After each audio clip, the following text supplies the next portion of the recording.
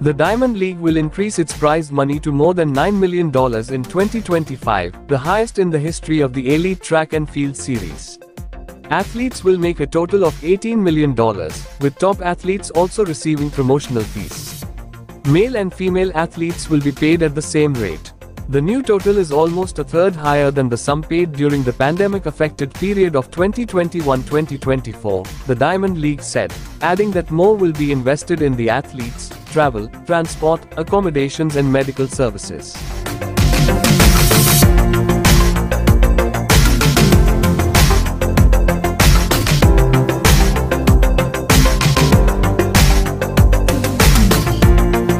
Each of the 14 meets of the 2025 regular season, scheduled to kick off in April, will award total prize money of $500,000, with the final in August offering $2.24 million.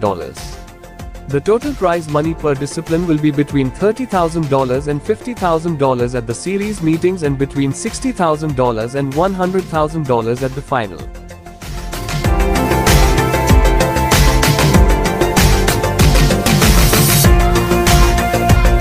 The Diamond League's 2024 season concluded in Brussels last week, with Zurich set to host the 2025 final.